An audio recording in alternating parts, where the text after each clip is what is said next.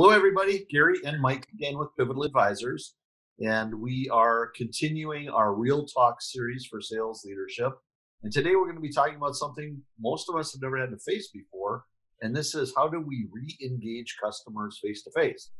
So I've never had that question come up before. What do I do when I have to go talk to people in person again? Very different. Mike and I talked about that. We're hearing this more and more all the time. People are starting to go back to the office. Our salespeople might need to be back out in the field talking to their people. So what do we do about that? And we dropped it into really three buckets. One of them is about keeping people safe. One is really about how do you set up those meetings. The last one's really about making sure that's a great meeting. What's the content or purpose of that meeting? So Mike, let's start on bucket number one here. When you talk about keeping people safe, what comes to mind for you? Yeah, and I think there's a few things. I think one is if a customer is saying that they want you to come in, or if your sales people are calling and trying to make that appointment, I think there's a handful of questions you got to ask up front. You have to ask, do they have a protocol for being safe and social distancing? Are people wearing masks? Is there a safe place that we can set up the meeting? Who should all be in the meeting? You know, if there need to be 10 people in the meeting, we're probably not going to be able to social distance. So, you know, what is that environment that I'm going into? And I think it's very fair of our salespeople to ask the question. I'm more than happy to come in, but how am I going to be safe coming in? And then I think the second question around it is, what if the salespeople aren't comfortable? What if you have somebody on your team say, hey, I don't know if I'm comfortable. I appreciate XYZ companies open, but I don't want to go, or maybe I'm in an age group, or I have compromised health, or I'm just worried in general. And what do you do about that? So I'll even turn that back to you, but Gary, what would you say to the salesperson who says I'm not comfortable?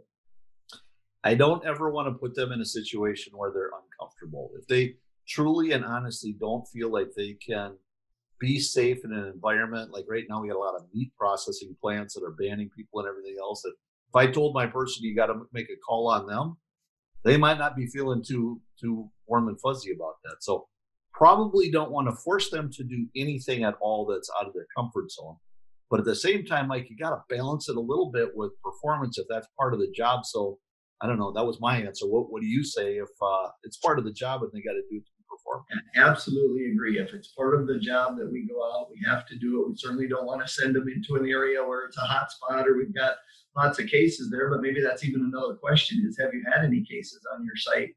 Are there any known things? Because I don't want to bring it. And we probably ought to be prepared as salespeople to say, you know, we've checked our temperatures, we've done our things, we've kept social distance, so we're not bringing anything into their clients. But more than anything, it begs the conversation. So I think the part about being safe is it begs the conversation.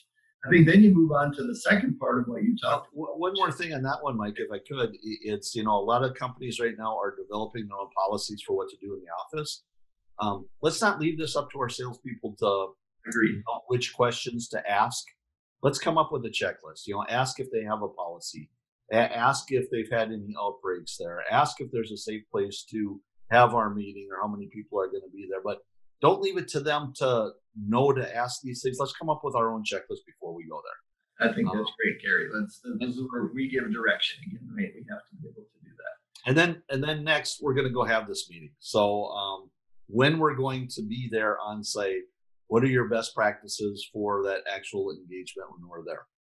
Yeah, I think before I get into the meeting specifics, just again, it's a little bit of a logistic thing we haven't really had to deal with before, but, you know, wear your mask coming in there. And, you know, as employers, let's make sure we give them a mask, right? Don't leave it up to them. Again, this should be part of the policy anyway, but make sure they have a good mask. I've even had clever people say, wear branded masks, right? I don't even know if you can get those. That's kind of a fun idea that came out, but wear your mask.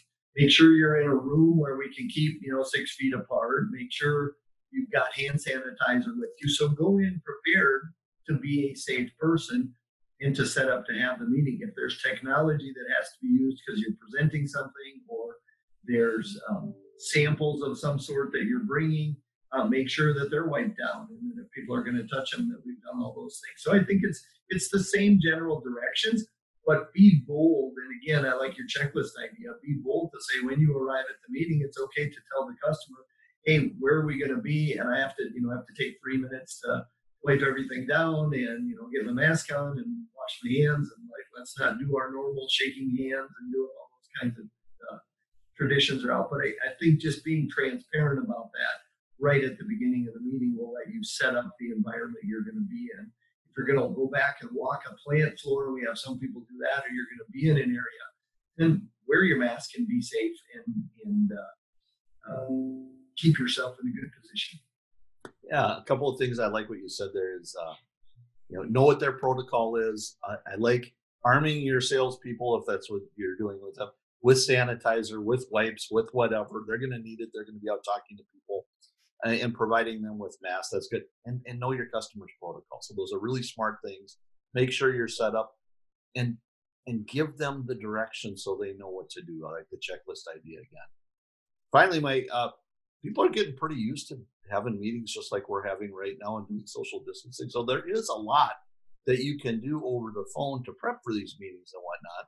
Sometimes, as you said, you've got to walk a plant floor. You got to do different things like that. You got to be face to face.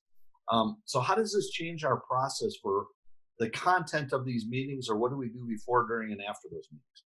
Well, and I want your opinion on this too, but I think you go back a little bit, we can go back and forth now, and I think this is a great opportunity. First of all, you got to ask yourself, do I really need the face-to-face? I mean, people have been cooped up. I think salespeople are going to want to jump in their cars and start driving and jump on airplanes because that's what we've done for the last, X amount of years, and this is our protocol, and we're excited to do it. But maybe we're learning something here about what we really need to be face-to-face for. And I think it's a great opportunity to ask, what can I get done more efficiently using video technology or using the telephone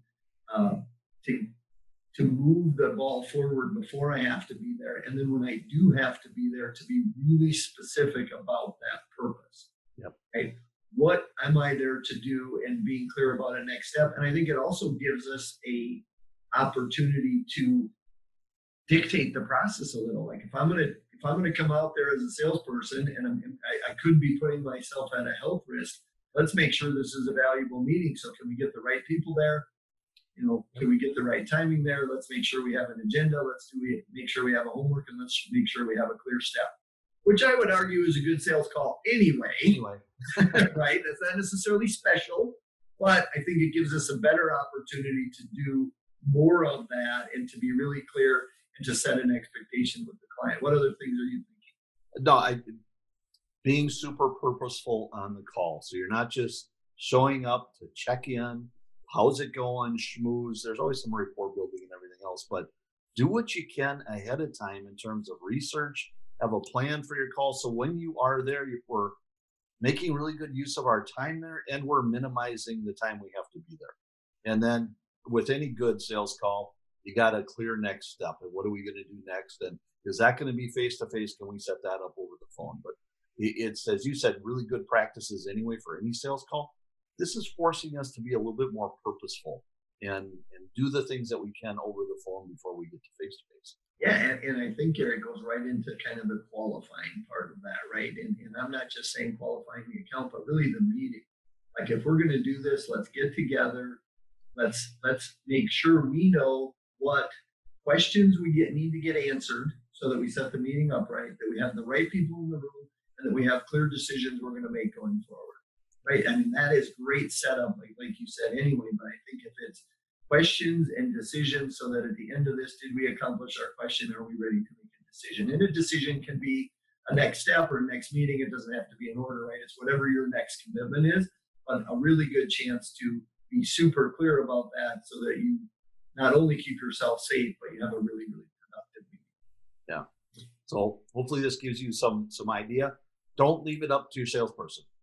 Give some direction here. They are needing direction more than ever right now.